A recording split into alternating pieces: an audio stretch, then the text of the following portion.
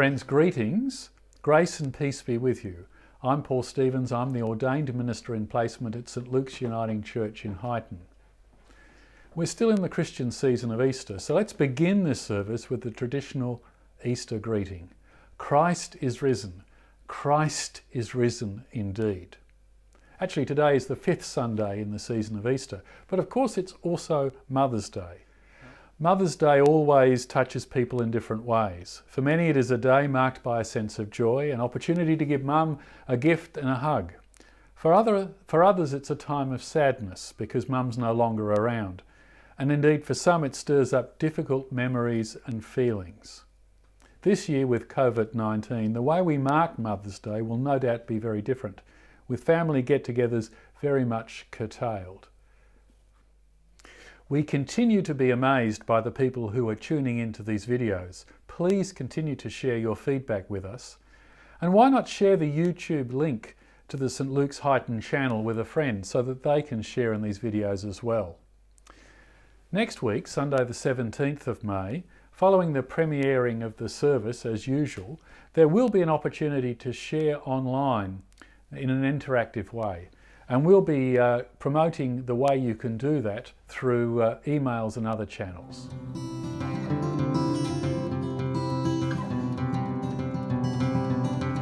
Let's pray.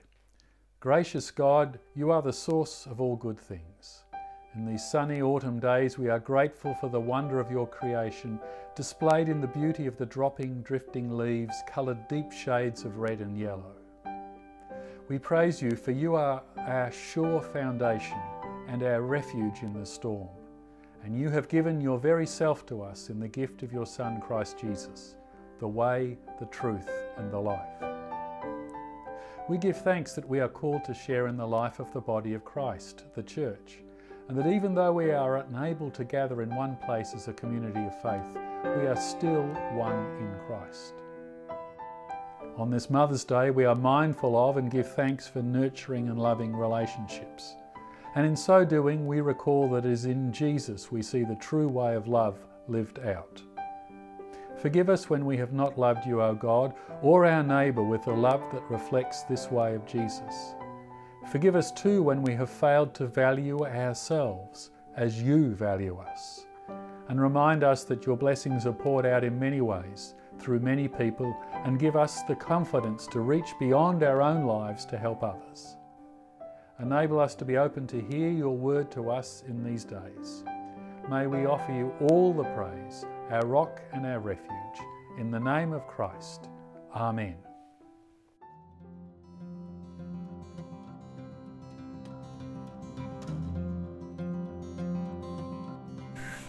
But you are a chosen race, a royal priesthood, a holy nation, God's own people, in order that you may proclaim the mighty act of Him who called you out of darkness into His marvelous light. Once you were not a people, but now you are God's people. Once you hadn't received mercy, but now you have received mercy. John chapter 14, 1-7. Don't let your hearts be troubled. Believe in God. Believe also in me. In my Father's house there are many dwelling places.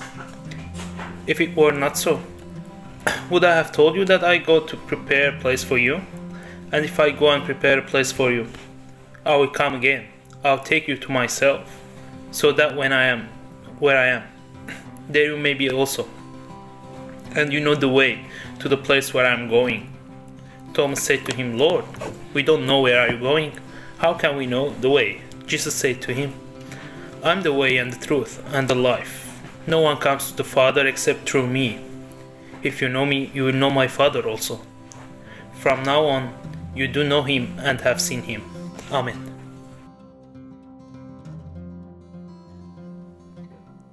In John's Gospel, there are a series of 7 sayings that are attributed directly to Jesus that begin with the words, I am, such as in John chapter 8, I am the light of the world. And in John chapter 6, I am the bread of life. Last week we heard a section of John chapter 10 in which Jesus says, I am the good shepherd. And in today's reading, we heard another one of these I am statements, where Jesus says, I am the way and the truth and the life. Found in Jesus, in other words, are those things that give meaning, substance, hope and direction for us. Or to put this in yet another way, the way of Jesus, that way that includes the cross and the empty tomb, is the way of God. Now this is a big claim, but people of Christian faith have embraced this and sought to live out this life-giving way of Jesus, often at great personal cost, since the days of Jesus' earthly ministry. I'm currently reading a book by historian Alec Ryrie about the history of the Protestant churches. It's called Protestants, the Radicals Who Made the Modern World. As Ryrie takes his readers on a 500-year journey, he keeps underlining the fact that for so many Christians, the core of the faith has to do with a vital, loving and personal relationship with this Jesus. I invite you to take some time to think about this for yourself. Who is this Jesus for you? How do you see Jesus? Do you find in Jesus the way, the truth and the life? And if so, how does this work out in your life? For those of us that have chosen to follow in the way of Jesus, it is natural to not want to keep this to ourselves, to desire to communicate with others what a difference Jesus can and does make to our lives. As is underlined in the few verses we heard read from the first letter of Peter, this is not a task just for an ordained minister like me. Now maybe the language of this section of the first letter of Peter seems a little obscure to our 21st century ears, but actually its meaning is simple. The writer of the letter tells us that all the followers of Jesus are called to be a royal priesthood, that ministry, sharing the story of Jesus in words and deeds, is not just for professionals or a special group, but is a calling of the whole community of faith. So my calling as an ordained minister is not to do all the ministry, but to encourage, teach and support the whole community of faith in its collective ministry, to enable all members to live and share the story of Jesus. At times of strife and challenge, that all are called to ministry has been one of the great strengths of the church. The church can continue to be the church whenever or wherever there are people of faith. Such things as church buildings are a wonderful resource, but they are not essential, as indeed we're finding during these days of COVID-19. You're probably aware that the church is growing very rapidly in China. Yet during the Cultural Revolution in the 1960s and 1970s, it was aggressively suppressed, buildings closed, leaders arrested, and sent to re-education camps or worse. But because there were a few people of Christian faith who kept the faith in their homes, even if they couldn't do it in public, the church was not destroyed. And today, the church in China is on track to overtake the USA in terms of regular attendance at church. So, this message of Jesus is something that the whole church is called to share and to live out. Jesus said, I am the way and the truth and the life. Take some time to ask yourself, what implications do these words have for me?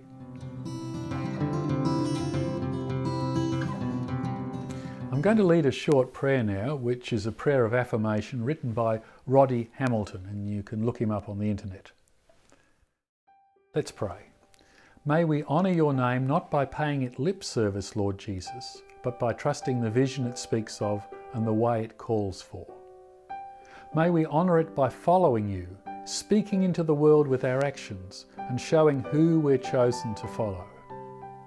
May we love in your name, speak in your name, care in your name, that willingness to touch the outcast, feed the hungry, remember the sick, visit the imprisoned, clothe the naked, give water to the thirsty, in your name. Amen. I'm going to lead now in a prayer of intercession, a prayer for others, and it's based on some material prepared by an English writer, David Adam. Let's pray. Living Lord, as you have called us to walk your way, guide us that we may do what you would have us do, that we may reveal your truth and lead others to fullness of life, that we indeed may be a royal priesthood. We pray for all in positions of authority, for all who are called to make difficult decisions in these times. We remember those who make decisions that affect the life of this planet. Grant them a sense of wisdom and a desire to seek genuine truth. We pray for those who do research for the sake of the healing and renewal of the world and its people, especially those who are seeking a vaccine for COVID-19. We praise you for all who have enriched our lives, for all who have built up the community, for those who have extended our vision, for all who have taught us the truth, for those who have set us on a good path. We remember our mothers. We think of our families and friends. We pray for them. We pray for all who are ill and for all caregivers. Our hearts go out to those impacted by COVID-19, and particularly for those in places without the resources to respond. And we pray for all who are struggling to find purpose and meaning in life, who perhaps wonder whether there is such a thing as truth, who are not at peace, who are troubled at heart. We pray for those whose minds are clouded or disturbed, for all those who have lost their way. We pray for those who live a lie and cannot face reality. Lord, lead us all in the way of peace and truth. Crucified and risen one, you have gone before us and prepared a place for us. We thank you for those who have run their earthly race and are in your eternal care and keeping. And we pray too for all who mourn this day. And finally, we pray for those whose particular needs weigh heavy on our hearts, and for ourselves and our own needs. We offer these and all our prayers in your name. Amen. Our Father in heaven, hallowed be your name. Your kingdom come, your will be done on earth as in heaven. Give us today our daily bread, and forgive us our sins as we forgive those who sin against us. Save us from the time of trial and deliver us from evil. For the kingdom, the power, and the glory are yours, now and forever. Amen. Friends, go well into this week. May each day you know the peace of Christ in your lives. And may the grace of Christ attend you, the love of God surround you, and the Holy Spirit keep you this day and forever. Amen.